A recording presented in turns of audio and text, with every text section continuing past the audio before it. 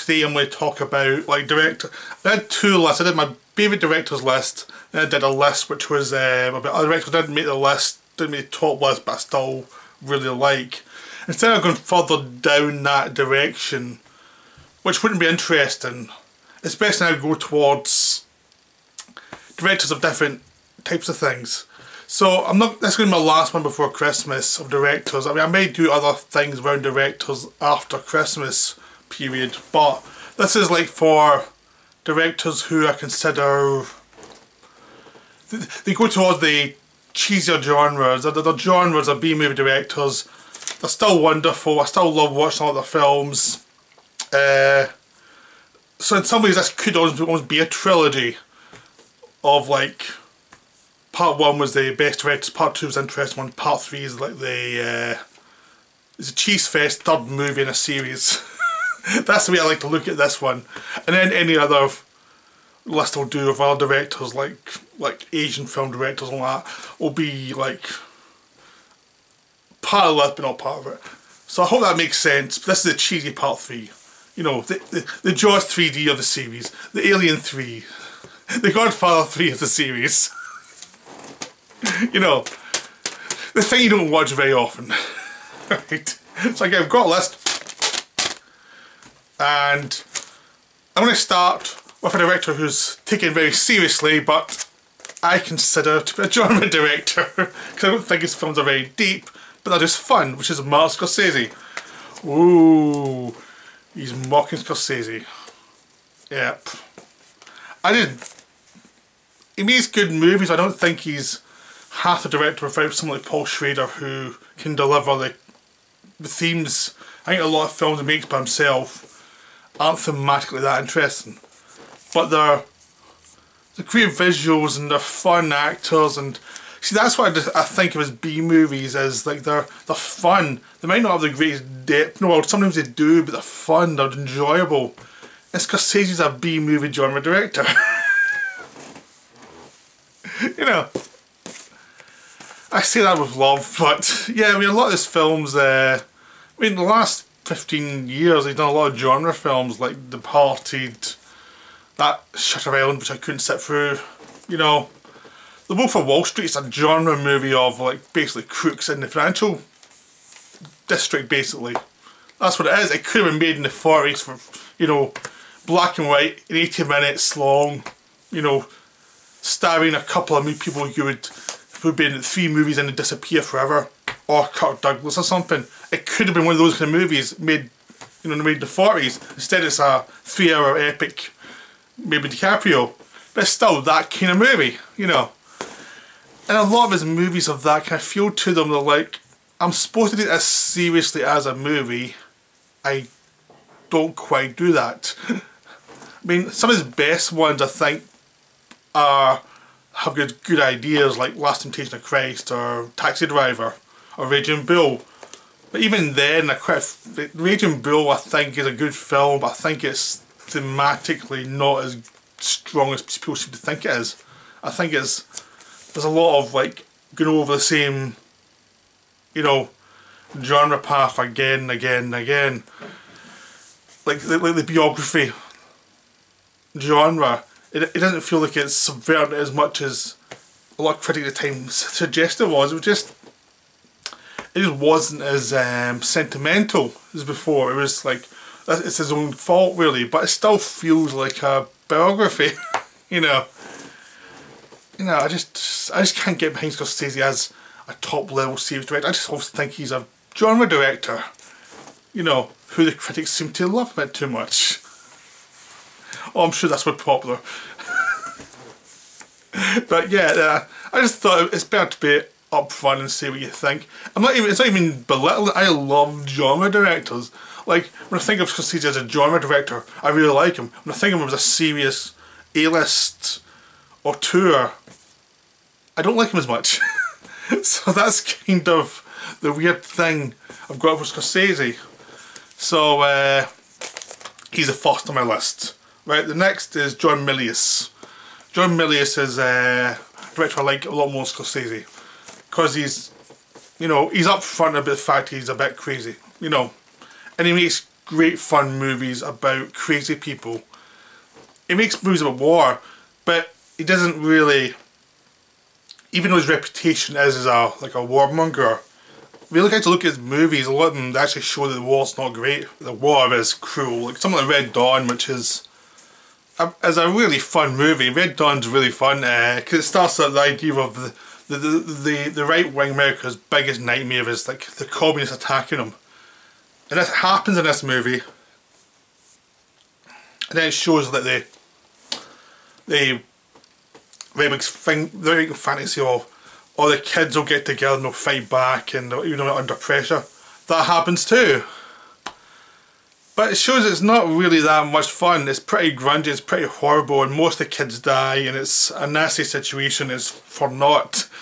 So that's what Milius is good at. It's like, yeah, he'll take something that's a big populist idea, and he's an individualist, so yeah, he's more to the right than the kind of left, but he likes people. He's not a cruel director to people who he disagrees with, you know. It makes films that do have a sense of humanity to them. So at the end of Red Dawn, for instance, you really feel for the kids and you really feel bad for how horrible the situation's got. You know, Big Wednesday, which I've talked about before, was a great movie about aging, about the idea of these sufferers who were the kings when they were like 17, and then they have to move on in their lives when they're no longer viewed of as the kings. There's now a next generation comparing the next generation, and they're just the old guys. And it's how do you deal with that? You know, Dillinger is about a guy who's a bank robber and who's basically, he's mythologized himself and created a legend of Dillinger, but he's basically out of date. There's no way he's going to survive. It's all about that idea of the myth versus the man himself. One of Milius's most underrated films is Farewell to the King, which is very messy. It's about a guy, Nick Nolte, who goes to, who's a deserter in World War II. You know, that's not a usual character for a right-wing director, a deserter. He ends up in the jungle and suddenly becomes a god to these natives. And then he has to bring them together once the Japanese attack the island he's on. And it's all the idea of he's crazy, but he learns to be something more than this coward. He learns to be something that's very unique and intriguing to everybody. He's a guy everyone talks about as something unusual, but at the same time he's still this deserter from the American army. And it's a wonderful film, and it's mad and it's crazy, and it's been cut to hell by the distributors. Like, they lost like half an hour, 40 minutes out of it, and you can feel it in the film because it's paced very oddly. But it's still a beautiful film. It still gets some great moments in it. And that's what I like about Milius. There's other films he made like Conan, which is great fun, The Wind and Line, which is a wonderful movie about Roosevelt and an Arab played by Sean Connery.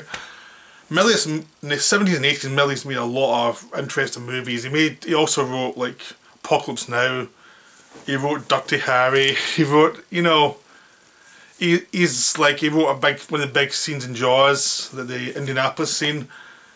He was a really important director in the 70s and 80s. Even in the 90s, he was his career kind of collapsed as a director, but he still made Rough Riders, which is this movie for Turner Classics, all about the American invasion of Cuba in the late 1890s. It was wonderful. It was a TV movie. You can tell it was a TV movie, but it was made with a lot of passion.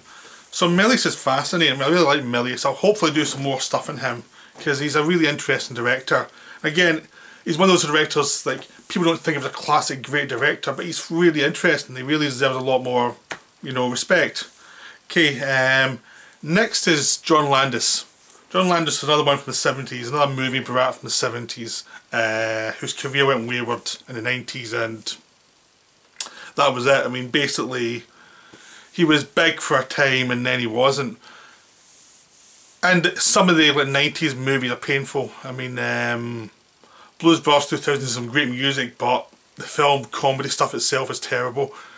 Beverly Hills Cop 3 is like, what the hell was he thinking? You know, he kind of got in a rut where he had to make some movies he didn't really want to make, and he wasn't making the stuff he wanted to make at a certain point. But the 70s and 80s stuff were all great fun. I mean, they did Kentucky Fried Movie, which is hilarious. Animal House, Trading Places, The Blues Brothers, you know. Then there was this sillier mid-80s movies like Spies Like Us and Three Amigos. And then he came back with Coming to America. And there's American Way from London, which is a really good horror comedy. I mean, there's a lot of really good films in there. There's a real... kind of a funny subversive voice to him. Like he doesn't like the rich, you know.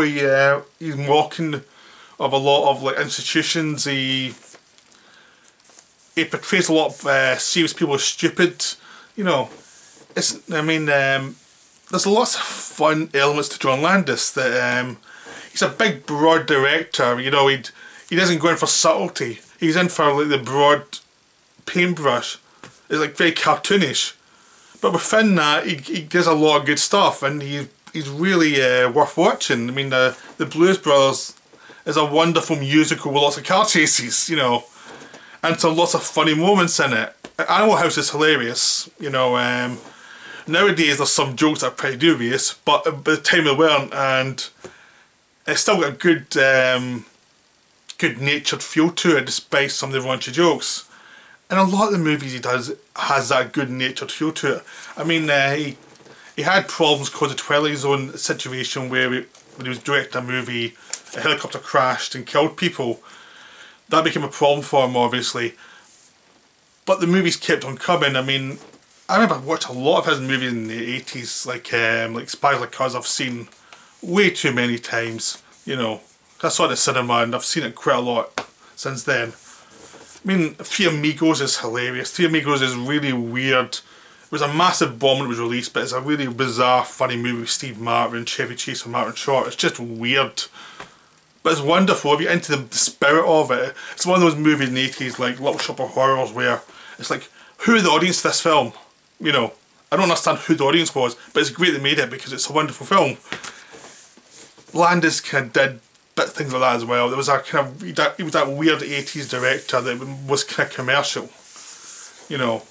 But critics didn't like him because he was abroad. He didn't do what they thought was sophisticated. But there was a really good nature to his films, and there was a really good energy to them that once his career started to go, became lacking in mainstream cinema. Like mainstream cinema needs people like Landis who are a bit weird, you know. It's a good energy to have, really.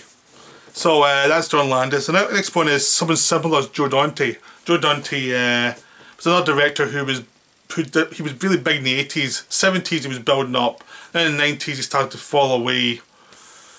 But he's made films every so often that come out and they're still good films. I mean, he's kept working. It's just very slowly. I mean, he's done some TV as well, but he's always, again, he's a very good-natured films.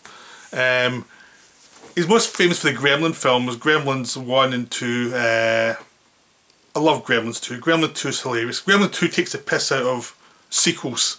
It's like, it mocks its own original movie. It asks all the questions everyone asks about the movie in the first place and mocks the answers. It has this weird structure where it's just falls apart as a narrative. It does all these gags and just does not take its own threat seriously. And has musical numbers with the Gremlins, has like TV parodies. At one point the Gremlins actually attack Leonard Maltin, who basically gave the first film a bad review. So the second one, he's given a review of Gremlins and the Gremlins attack him. You know, stuff like that. It's just, I mean, it's good that he was a good teacher enough to do that. Like both the director and Maltin had the sense of humour to say that was funny. You know, that's Joe Dante. He kind of does these weird jokes that aren't quite mainstream. I mean, he did The Howling, which was a funny parody of like self-help from the 70s, but it was a werewolf movie. Like these werewolves trying to get better. And that was really funny. Inner Space was a guy who a guy who's injected into Martin Short, who's a hypochondriac, and Martin Short's like Jerry Lewis, and it's quite a funny movie. But the majority of films I really like are stuff like The Burbs or Matinee or Explorers. Or even Gremlins 2 is another one where it's really weird. I mean, The Burbs is about Tom Hanks who starts to get paranoid about his neighbours. It's a very simple situation, very Hitchcockian, but they really just go with the weirdness with this guy who starts off very sane and slowly crazier and crazier and crazier. It's wonderful. I've seen that film way too many times. Me and a friend of mine, Darren, we could code it to each other because we watched it so many times as students. Matinee I saw twice in one weekend when it first came out because I loved it so much. It was about these kids during the missile crisis in Florida Keys, and them going to watch movies, these horror movies, to try and get their minds off what's going on. It was a wonderful, sweet film. I mean, Explorers is great. Explorers, River Phoenix, Ethan Hawke as kids, and this other kid as well with them, and they end up going into space from a self-made spaceship. You know, and it's almost like a sci-fi movie from a kid's point of view, but it's not a sappy one. It's a kid. The way kids are weird and odd and get strange obsessions. That's Joe Dante. He really remembers all the weirdness about people, and he puts into genre narratives. But it's the weirdness of people that's the actual thing that he's really good at. But he's also good at parody and things like that. So Joe Dante's great. He's another favourite of mine. Okay, next is George Romero. George Romero, well known for zombie films, obviously, with The Night of the Living Dead, Dawn of the Dead, Day of the Dead. What's the other three? Diary of the Dead, Survival of the Dead, Land of the Dead. He's done a lot of dead movies. Now he's dead. But he also did some great films like Martin. Martin's brilliant. Martin's really good. Monkey Shines is terrific. I did a video on that a few weeks ago. Dark Half is recommended. Dark Half's a very flawed film, but it's really interesting about a writer who kills off his pseudonym, which he uses to write these like trashy horror thrillers, and the pseudonym comes to life and starts to hunt him down. And it could have been terrible. It's based on a Stephen King novel, which is also cool, but it actually takes in the idea of a Jekyll and Hyde thing where the other character is a part of you. It's the part of you you're repressing, and it's coming for you. So Romero is great. I mean, I think the problem is I just did a video on him, so I'm not going to say much about him just now because I've kind of exhausted my Romero things at the moment. I'm sure I'll come back and do some more, but Romero's brilliant. I want to put him on the list, but since I did a video on him, it's hard to see much more because I've already just talked about him. Right. Okay, next is James Whale. James Whale is the crazy English director who went to Hollywood and made Frankenstein and Bride of Frankenstein, Invisible Man, Showboat. But basically he's well known for his horror movies. He seemed to find horror movies to be his thing. I mean, he made The Old Dark House, which is a weird parody of a genre which didn't even exist, which was the Old Dark House kind of movie. It was setting a movie up and it was parodying something that wasn't even established yet, which is very hard to do. And Bride of Frankenstein's parodying the early horror movies, which weren't quite established yet. So he was parodying something that was just starting up, which made him a bit weird. His commercial though, when Frankenstein was a massive hit, Bride of Frankenstein was less of a hit, but still a hit. It still spawned a lot of sequels, but it was viewed as a bit weird compared to the first one. Invisible Man was a big hit. It was a terrific movie about with Claude Rains going mad when he's turned invisible, and it's a really funny comedy as well as a thriller. I mean, Whale made films that worked as an example of the genre, but also set them up. But the thing about Whale was, I mean, the obvious thing, he was a gay man in Hollywood in the 30s, and it gave him an outsider perspective, so he really cared about the monsters and the weirdos. So he had sympathy for all the characters, like the crazy mad scientist like Frankenstein or the Invisible Man guy, or the monsters that's created like the Frankenstein monster. He was sympathetic to all of them, but he saw their flaws as well, so he was good at pointing out their absurdities as well as showing the pathos of the situation. He was great with images, all this gothic imagery that wasn't quite gothic either, but he took what was gothic and added this weird, you know, parody of religion, you know. Like a lot of his imagery seemed to be based on classic paintings. It was it was taking the Gothic genre as a base for the narrative, but it wasn't quite Gothic in style. It took certain things like an old dark house or a castle, and he created stuff like windmills. No, it didn't create windmills, but he created the idea of using windmills as a genre conceit. But a lot of the imagery of like Frankenstein monster getting chased through the mountains and things, it didn't quite feel Gothic. It felt something else. It felt like a fairy story, another worldly story that's been influenced by Gothic. So he's not quite Gothic. He's something else. He's this absurdist director who's got lots of influences, and he puts influences on the screen. He's not shy about them, and they're these very sincere melodramas, which makes his stuff wonderful, and it's great to rewatch. But you know, I'd definitely say Bride of Frankenstein and Old Dark House, the two to see first. Like, they're the two really good ones. They're hilarious, and they're funny, and they're moving. They're just wonderful. So try and see them first, but try and see any Whale, because Whale's great. Okay, next, Don Siegel. Don Siegel is the director of Dirty Harry, Invasion of the Body Snatchers, Charlie Varick, Escape from Alcatraz. He did a lot of Clint Eastwood films in the late 60s, early 70s. And he was one of the directors that Eastwood kept working with, even when he became a director. So when Eastwood became a director, he stopped working with a lot of other directors. He directed most of them himself. But Siegel was one of the ones he still worked with after that. I mean, most of the directors Eastwood worked with after that were like directors he could boss around, but Siegel was something else. Siegel was worked out of like zero budgets to start with. I mean, Invasion of the Body Snatchers was meant to be a zero budget film that no one cared about. It was just like, I think it was made in like 19 days or something. It was shot very fast and black and white, and no one cared. It was just, it's a programmer. And he made lots of programmers, and he was good at them. And he learned how to be very precise with imagery, because he didn't have a budget, so he had to see this shot leads to this shot leads to this shot. So his films became very spare and very clear. So A to B to C was very clear. But then he gave the actors room to actually do interesting things within that. So he was always very good with actors. I mean, if you look at like Walter Matthau and Charlie Varick, it's a very eccentric but also a very mean performance. It's like Matthau is allowed to be Matthau, which is a very weird, interesting guy, but he's also a colder character who thinks ahead and can be brutal at times. And Invasion of the Body Snatchers, the lead character is the straight guy, but he starts to go slowly mad as things go wrong. I mean, Clint Eastwood always seemed to play this guy who was stoic for Siegel, but who had weird depths to him. Like, it wasn't the Clint Eastwood of the Sergio Leone films. It was these were the films that took the kind of icon and then started to show the little cracks under the surface. Like Dirty Harry had a wife, and he's obviously a lonely guy who can't respond to the real world anymore. And he's just cracking up, which we were lost in the sequel. The sequels never quite got that kind of pathos to the character.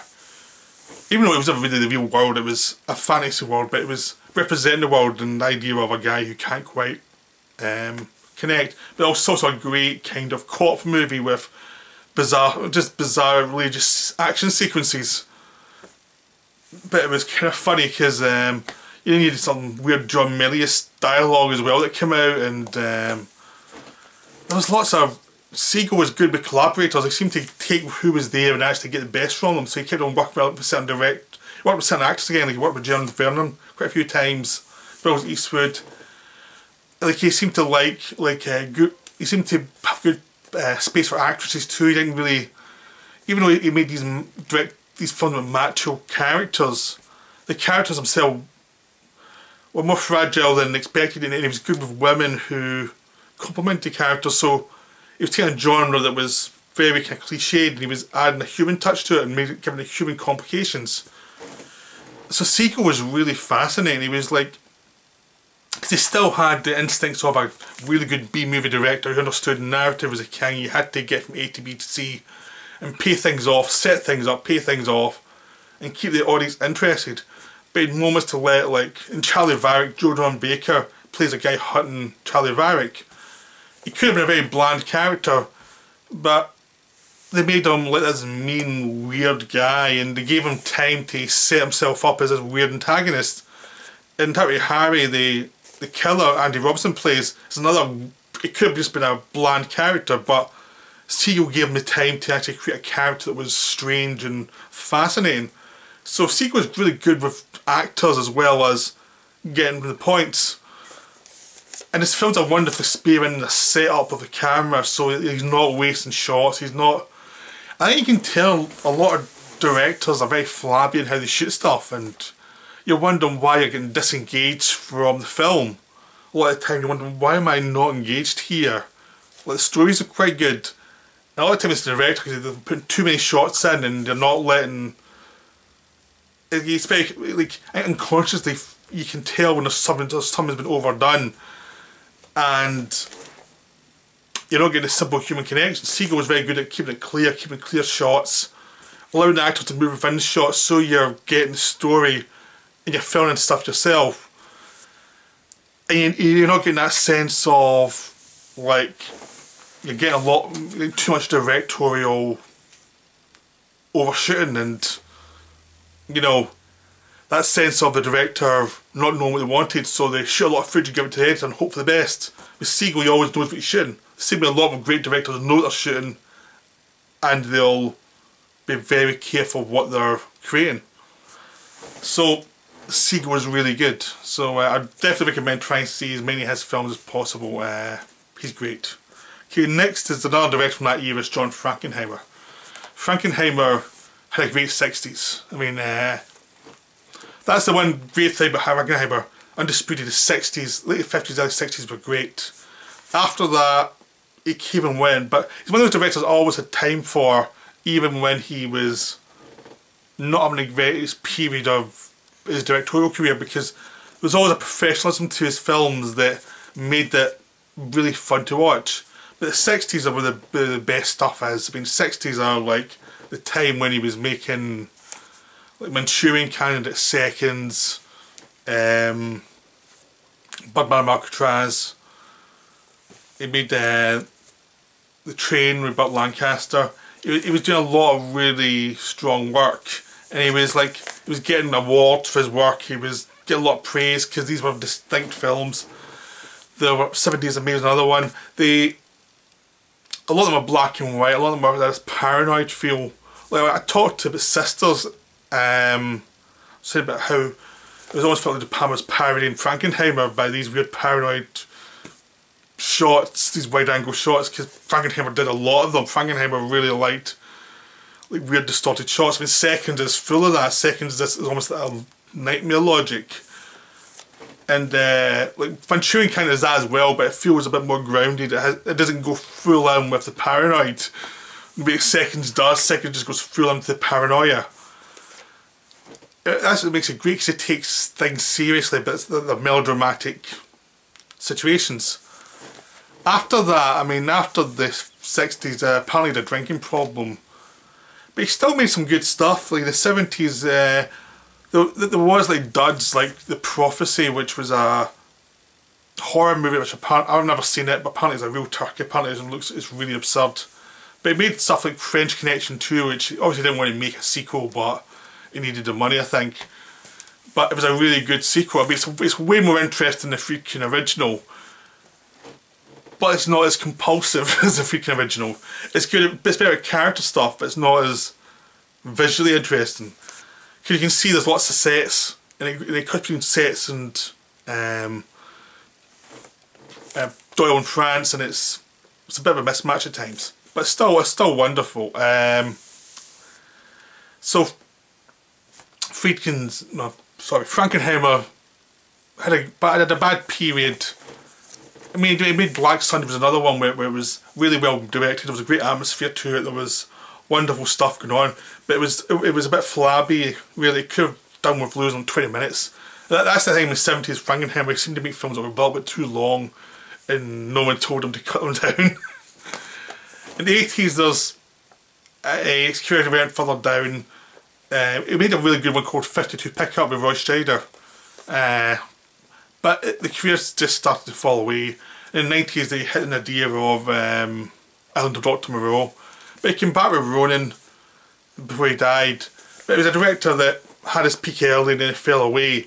So I mean, if you want to see Frankenheimer, see the 60s stuff, 50s and 60s stuff. Then some of the 70s stuff's really good. There's a lot of the 80s thing is good as well. And he did a lot of television work as well with Gary Sinise, which is apparently really good.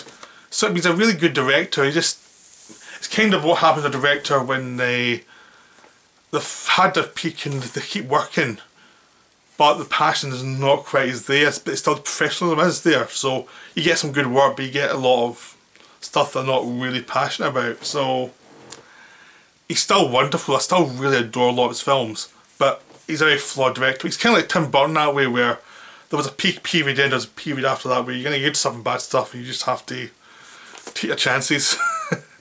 Right, okay. Next is William Friedkin. Friedkin, well, since I talked about Frankenheimer, Friedkin did the original French Connection.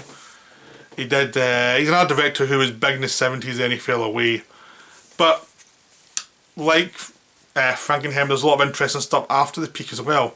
I mean, the peak was Exorcist and French Connection, commercially, at least. Now, I'd say that he's made more interesting films than both of those. But I really like French Connection. French Connection is about these two thuggish cops who are against this French guy who is trying to smuggle heroin into America. And they're trying to figure out how he's doing it. And it's like, there's not that much character work in it, it's just a compulsion of these guys chasing him. You can feel the compulsion of Dean Hackman is by Doyle, this compulsion you're going to get this guy. And he doesn't get him, which is funny. The guy gets away. And it's just brilliant. It's really good. It's a really brilliant film. But it's brilliant in filmmaking, and it's not so great as we actually look into the details of what it's about, because it's not really about anything. It's just a director doing a great job on something that's okay as a material. Exorcist is the same way. Freaking did a really good job of a story which wasn't that great.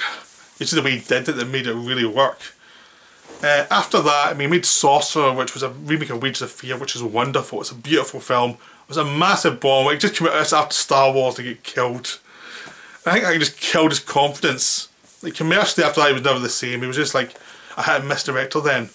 And he would do some weird films like Deal of the Century, Chevy Chase, that was notoriously bad. And he did The Brinks Job, which was another big budget failure.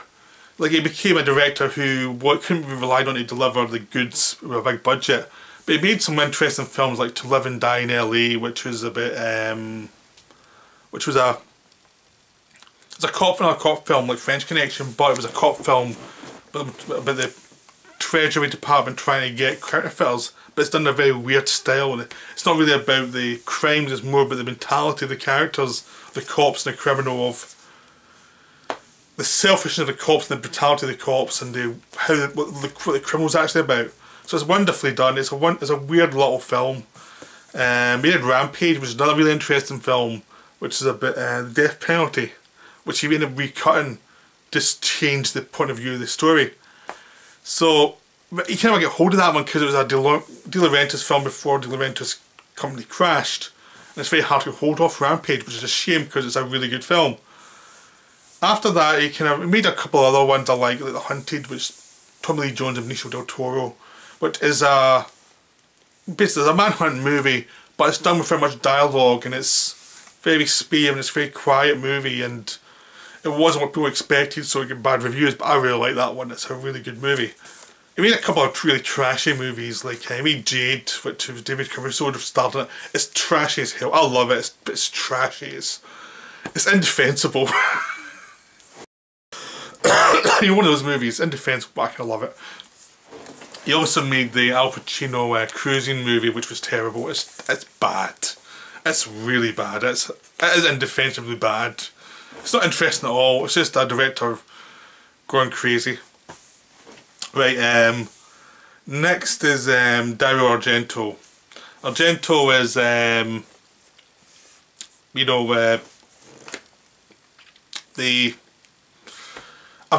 did two of his movies. It's one of those ones where I've just done stuff with him, so I probably won't say much about him. But he's just great. It's done wonderful films in the 60s, 70s and 80s, and then he fell away. He's like, basically after Trauma, you're not going to get much from him. Even Trauma's kind of flawed, but it's kind of interesting. But there's stuff like Birds of Crystal Plumage, Cat o' Nine Tails, Four Flies in Grey Velvet, Deep Red, the Spiro Inferno, Tenebrae, Opera, Two Evil Eyes and Trauma. They're all worth watching, they're all great. They're wonderfully eccentric and weird, and Argento likes to be eccentric. Argento's kind of just this bizarre guy who makes these weird films, and it's wonderful to watch. I kick at his films. They're great, they're wonderfully odd films, so... But you have to see them, because they're not... There's plots to them, but they're not really about the plot, they're about the atmosphere, the weird characters who... The killer was always interesting, but they're always like Argento's favourite character. He really loves his killers. And the psychology is not textbook psychology, it's always weird science, and it doesn't really add up if you looked at it from a logical perspective, but it adds up emotionally. And it's a bit of weird psychology of the characters. Even if how they explain the psychology doesn't add up, you feel the psychology and you feel what's wrong with them. That's what's great about it, in the way the situation sets up, where the hero and the villain are always they're linked in some weird way. It's always done in a really fascinating way. But again, I'm not going to say much because I've done 2 Argento and I'll probably do more. So I don't want to over explain what I'm going to probably do next year at some point. Okay, the other one's Mario Bava, which is Argento's influence. He was an ex-cinematographer from the 50s and Italian. Got into directing in 1960 with Black Sunday. Did 1 or 2 other smaller ones before, we co-directed. And then he had a run for like 15-20 years in Italy. Basically exploitation. Low budgets, he always worked well with low budgets. Never had enough money, but because he was a cinematographer, he knew how to use his budgets well. He knew how to use a lot of editing tricks, a lot of cinematography tricks to suggest things. So he had a massive run of like Black Sunday, Black Sabbath, Kill Baby Kill, you know, Twisted Nerve, which was an inspiration for Friday the 13th. There was Lisa and the Devil, which is one of the weirdest films ever made. Telly Savalas about a lollipop. It's a Dream Logic film that was recut into House of Exorcism, which is another... It's a rip-up, which basically they put the Exorcism into the film after The Exorcist came out. And that's very strange. I mean, the film was incomprehensible to start with, but that made it even more incomprehensible. But it's definitely worth watching. I will put a release out, it's definitely worth buying. Yeah, you know, there's tons of his film. I'm trying to think of some of the titles. I'm trying to look down and see some more, because there's this Blood and Black Lace. Yeah, there's tons of them. You see, he made so many that it's kind of hard to remember all the titles. The titles are all kind of weird, and it's like, you know, Italian horror movie titles are weird, but they're hard to remember them all. It's like, what was that one again? And then you hear it, it's like, oh, that's a really good title. But there's so many of them, it's like, they used up all their good titles about 2 years, and then there was no good titles left after that. They were just... But Mario Bava is definitely worth seeing. Films are terrific. The acting's kind of dodgy in a lot of them, so I don't go for acting, just go for atmosphere. Because the atmosphere is great, and they're just definitely worth seeing. There's just something wonderful about them.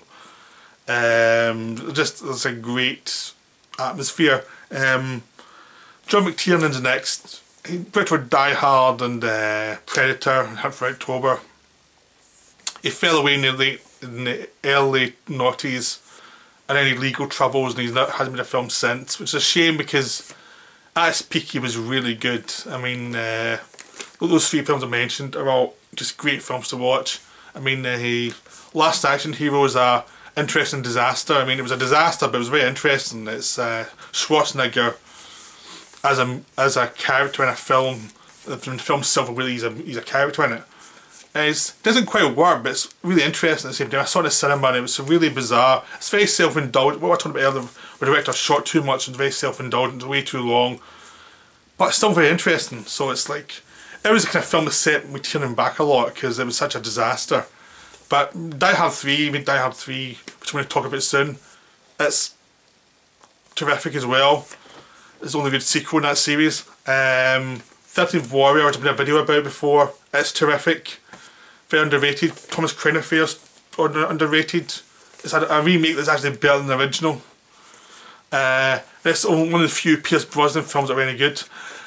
And, you know, and then he kind of fell away after that. I mean, that's after that he did Rollerball remake, which was a disaster. And he did Basic, which was pretty bland. So, I mean, he kind of fell away and he got a couple of duff scripts and then he had legal problems. So that was it. Which is a real shame because his career had ups and downs. But until like, the legal problems, the ups and downs were never that insane. Like whenever he did a disaster, he'd always have a comeback with something else. So it was never a major problem. He always managed to come back with something. You know, assuming if there were legal problems, he would come back with something else that worked. Because he had really good craftsmanship. You watch his films, are very well crafted. Even the films that don't quite work, they're so well crafted that there's just a wonderful build to them all. And the shots have been thought through. And he's good with actors. I mean, generally he's very good with actors, and he gives them the space to actually do weird things.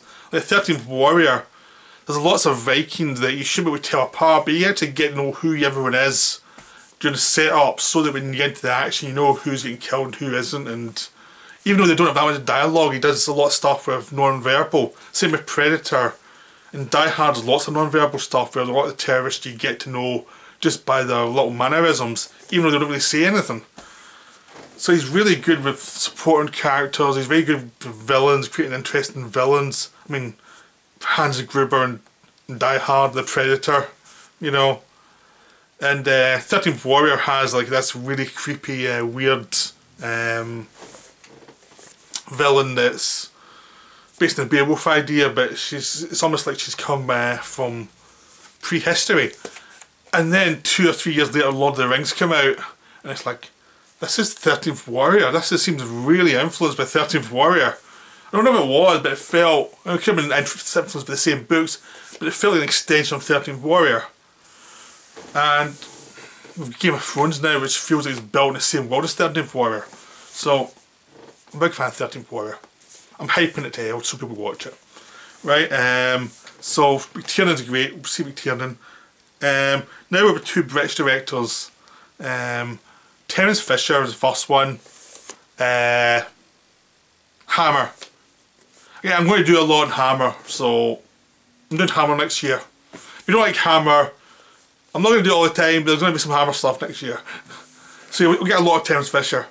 Horror Dracula, Curse of Frankenstein, The Brides of Dracula. He did most of the Frankenstein movies. He did Phantom of the Opera, Curse of the Werewolf. He did a lot of really cool Hammer stuff. He created a mood, created a whole distinctive tone for Hammer other directors could ape and then work against, and to create something that was very unique and interesting. They all came from Fisher. Terence Fisher is brilliant. He's a massive influence in British film in a way that isn't really acknowledged, which is why I'm going to do some videos next year about it.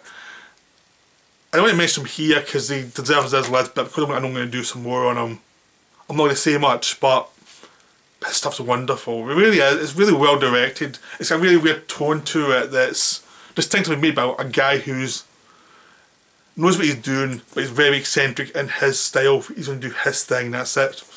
So, he's wonderful. But, so if you don't like Hammer movies, sorry in advance. But I love them, so I try and do a mix of things in this channel. Like, I'm trying to mix up like wrestling stuff also with some more eccentric stuff like the Asian things and Hammer. So you're never getting the same thing again and again. Finally is Alex Cox. Alex Cox is one of those directors who I've always loved his films, and he's pretty much had to be hand to mouth for like 20 odd years. But it doesn't matter because he keeps on making good films, so it doesn't really matter. I mean, he started big with Repo Man and Sid and Nancy. They were 2 massive hits, so everyone thought it was the next big thing. Then he made Straight to Hell, which is like eccentric spaghetti western parody. Then Walker, which was a film for Universal about an American imperialist in Nicaragua and how the Americans were all scumbags. Then he intercut footage from the modern Nicaraguan war into historical film. I love Walker. Walker's terrific. It's really weird. And it's really hated. But definitely try and see it because it's a one of a kind. And then he made his best films after that.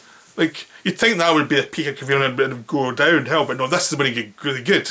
He made Death in the Compass with Christopher Eccleston, based on a Borders novel, which is and you just have Peter Boyle as well. And it's really stylised and weird, but I definitely recommend it. You can catch it in DVD just now. I know you can get it on Blu-ray yet, but it's wonderfully stylised and it's got a weird, and the acting's slightly over the top, but it seems to work for this film. It's got a weird tone to it that's really wonderful. I just loved that one. Death in the Compass is wonderful. Highway Patrolman, which is one of the best films of the 90s. It's brilliant. It's about a highway patrolman in Mexico and all the corruption in Mexico. It's one of the best movies of the 90s, and it's barely mentioned. And that's a crime. It should have special editions, Blu-rays. It should have the works. It's completely ignored. That's a total crime. Three Businessmen is wonderful. I don't want to say much about that one because you have to watch it without knowing much about it, which I did. I just don't want to say anything about it. Just watch it. It's amazing. You can probably get it for almost nothing online now. It's an amazing film. Revenger's Tragedy, another one with Eccleston, which is really cool. It's a really bizarre adaptation of the classic classic play. Very cynical, very bitter. It's a modernisation version. It's just really good. It's but it's eccentric though. So Hawks got very eccentric in the noughties, and he did Repo Check was another one that's a lot of people hate it. I really like it, but it's willfully eccentric at that point. He went willfully eccentric in the noughties, but I still really like his films. So he's wonderful. So that's my list. I mean, there's two I would mention. I'm not going to say much about it. It's Ben Wheatley and Bernard Rose are both really interesting directors. Not much time going into them just now, but I'm going to do some stuff in their films some point next year. But I wanted to include them on the list, even though I'm not going to say anything. But maybe try and see Bernard Rose's Frankenstein film. It's really good.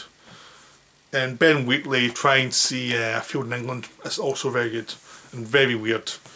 So I hope you enjoyed this. That's me for now. I've got some more videos this week. I'm leading up to Christmas now, so the schedule might get a bit weird. I'm not sure yet. I'm trying to keep up a schedule, but with Christmas you can never quite tell what's going to happen. I think when it comes up to Christmas week, I'll pack them in a bit more because I know, like, from Christmas till after New Year I'm going to stop. So I'm trying to pack in some stuff before that. Okay, well, I hope you enjoyed this and I'll see you soon.